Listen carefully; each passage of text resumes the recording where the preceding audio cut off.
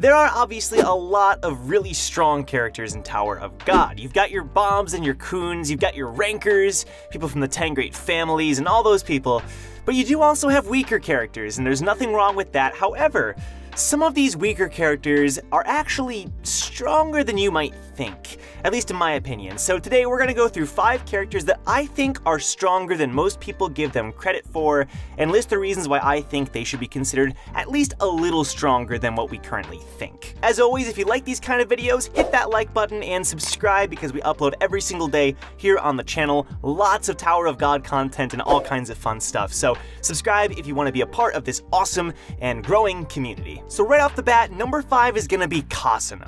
Now Catssasin hasn't shown up in a really long time. The last we really saw him do anything was the Hell Train saga, but Catssasin is kind of a beast. He's kind of a powerhouse. I know he gets picked on a lot because of story reasons and whatnot, but Catssasin is really ridiculously strong. And the reason he's at number 5 is because people do know that he's strong, but I feel like people don't understand how strong he really is, especially how he really was. So let's start at the beginning, right? Catssasin has defeated Hots, not once, but twice. Devil's right arm, he's defeated Hots twice. Now you could say, oh, he broke his sword and whatever. No, he beat Hots fair and square. And the second time Hots put up a really good fight, he damaged him in the arm and whatnot, but Catssasin barely broke a sweat and he defeated him and walked away. Like, that's kind of saying a lot because we think of Hots as being really strong, and Catssasin kind of just mollywopped him twice.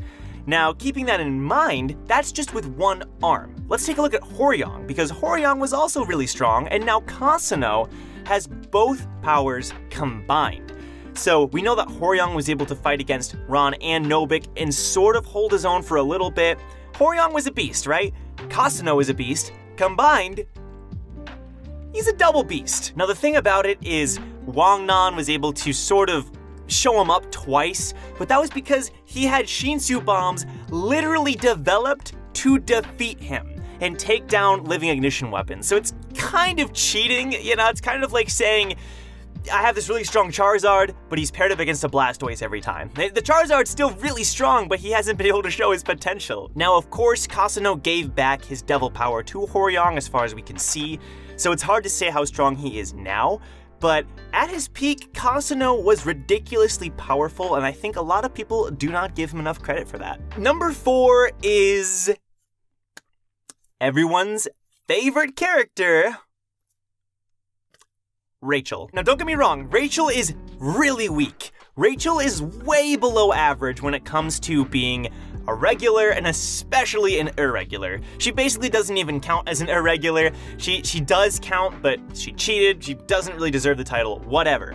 So she's by far the weakest irregular we've ever seen, but even as far as comparing her to other regulars, she's very weak, right? She's barely shown any talent whatsoever. However, she has shown some talent, and I feel like we don't give her that credit, you know? So in the first season, she was the best seed for Lightbearer alongside Coon, right? And at the end of the whole testing arc and whatnot, she was gonna be one of the 2 people who were chosen for the Lightbearer position. That doesn't say a lot. She beat out, obviously, weaker people who were pretty low power, but it does show that she does have some skill with Lightbearing. And we have seen her use various skills throughout the series, very basic lighthouse abilities, but she also learned a compression skill. And this surprised Coon. He was like, wow. You know, at first he just kind of sliced through the lighthouse, it wasn't a big deal, but the second time it kind of caught him off guard. And it may be the only thing that she really developed, but it is something, right? It is something. She's not completely useless. Now, I'm not counting this Stingray or Icarus or anything like that. Rachel's raw talent is not non-existent, right? Even if it's 5%, 10%, it's still something. So I need to give her that credit. People tend to think of her as completely useless in battle. When she does have some talent, we gotta give her that credit. And obviously we'll see how much stronger she gets with these upcoming wishes. I can't wait! Number 3 is Barrow. Barrow is one of the weaker, less known characters on Bomb's team throughout the series. However, she's pretty strong. Okay, so if you don't know, Barrow is the candy-eating girl who is on the same team with Etheridge and whatnot. She was introduced during the Hell Train saga, and she sort of stuck around on Bomb's team throughout Season 2. We don't know where she is in Season 3, who knows if we'll ever see her again, but I do want to talk about her because people tend to look down on her. Even in the show itself, they make fun of her for that, but she's actually a pretty strong regular. So obviously she fought against Wellstar Elliott briefly during the first round of the Dollar Show, and at 80% sugar power, because she eats candy to get more powerful, she was able to surprise him and hold her own. The reason she was fighting him so angrily was because he killed her teammate, and he was thinking to himself, like, maybe I shouldn't have killed her teammate, like, holy cow, she's pretty strong. So that was only at 80% of her sugar power as well. I think that says something. Wellstar Elliott was not. He was holding back a lot, obviously. But it's still worth pointing out that BabaHoo was able to fight Wellstar Elliott, who was ridiculously strong. Now, on top of that, her team won the tournament at Train City. So her and Eaterday and all the other, 2 other teammates or something, they won the tournament at Train City. So again, that says that they're above average when it comes to other regulars. So when we look down on BabaHoo, it's not that she's weak, it's that she's weak compared to people like Kun and Bomb and Endorsi and Sachi. It's like, yeah, you're kinda cheating when you're comparing her to those people. So BabaHoo, I think, deserves some more recognition when it comes to power. She also has a secret ignition weapon that Yuri commented on that we've never seen. You know, do with that information as you will. I don't know if it's like an ignition candy or something that makes her go 200%.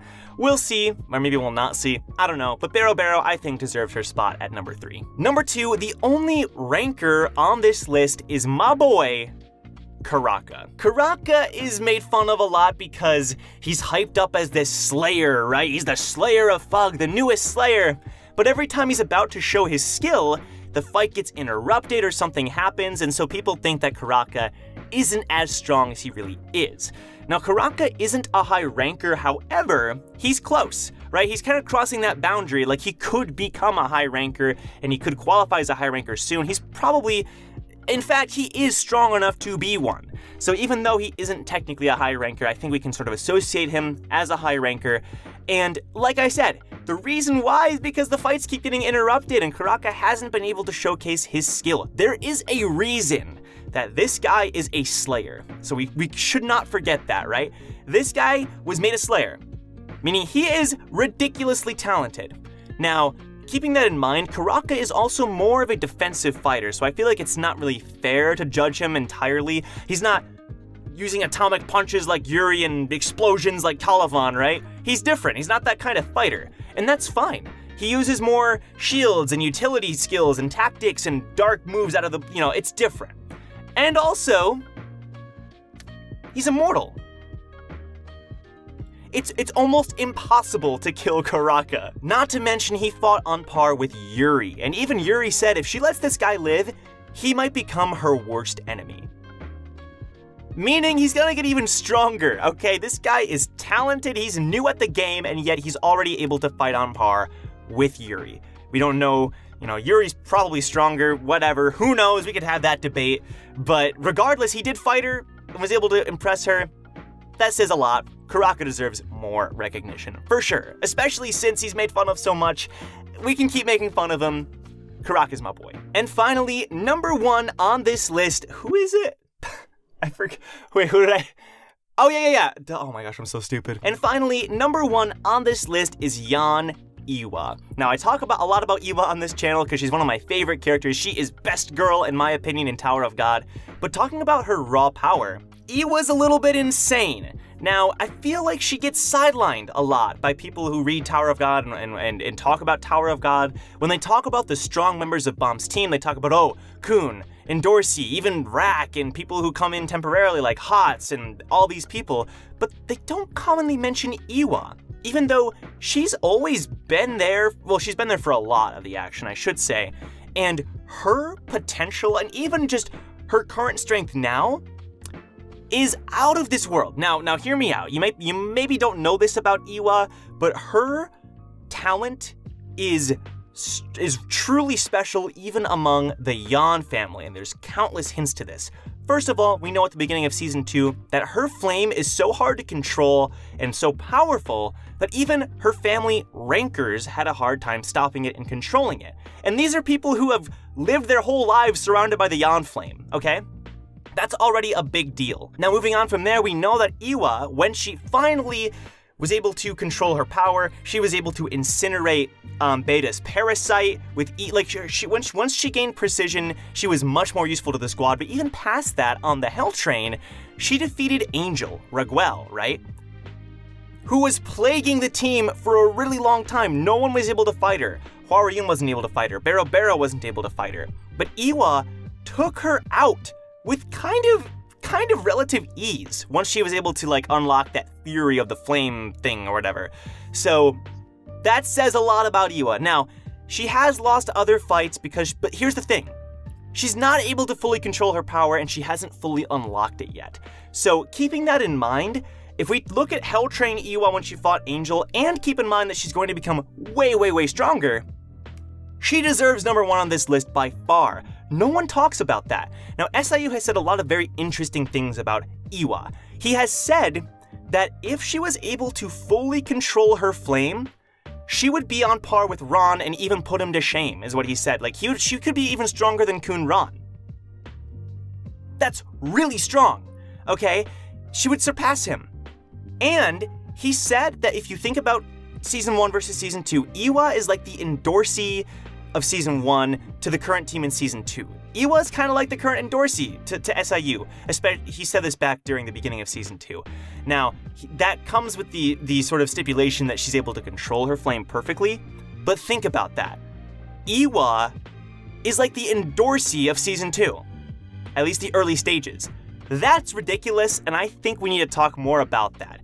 Eywa does not get the attention she deserves in general, but especially when it comes to her fighting ability.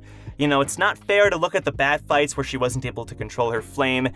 You can consider that, but when you look at her actual potential and what she's gonna become, I think she's going to become one of the most useful and powerful members of Bomb's team going into the future. So Eywa, definitely deserving her number 1 spot, especially as my best girl. Thanks a lot for watching, guys. Really hope you enjoyed. If you did, leave a like, all that fun stuff. We have a Discord server where we talk about Tower of God a lot. Link is in the description down below. And if you want to support the channel, the Patreon link is also in the description. Thanks once again. I'll see you guys in my next Tower of God discussion video.